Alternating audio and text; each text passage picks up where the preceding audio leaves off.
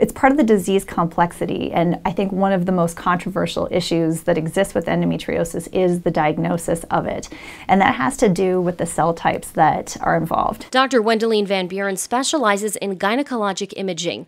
She says different patterns of endometriosis mean there's more than one way to diagnose the disease. On the lining of the pelvis, there's a surface called the peritoneum, which I think of almost like, think of saran wrap, a thin layer that kind of covers all those pelvic structures, the ovaries, the uterus, the bowel, and then almost like a powder sugar coating on that. That's called superficial disease, so extremely tiny deposits. Although it can sometimes be seen on imaging, superficial disease requires laparoscopic surgery for definitive diagnosis. If the endometriosis is growing into organs in the pelvis or abdomen, that's called deep disease, and surgery may not be needed for diagnosis. Imaging is really good at identifying that type of disease, so either a dedicated MRI for endometriosis or an ultrasound. Processes in the body, such as hormones and inflammation, can affect the appearance of endometriosis differently based on location and cell type. And the patient presentation may not necessarily reflect in terms of the symptoms where those cells are, what they're doing, or the disease severity. Dr. VanBuren says high-quality, dedicated imaging for endometriosis is an excellent tool for diagnostic evaluation. For the Mayo Clinic News Network, I'm Dee Dee Stephen.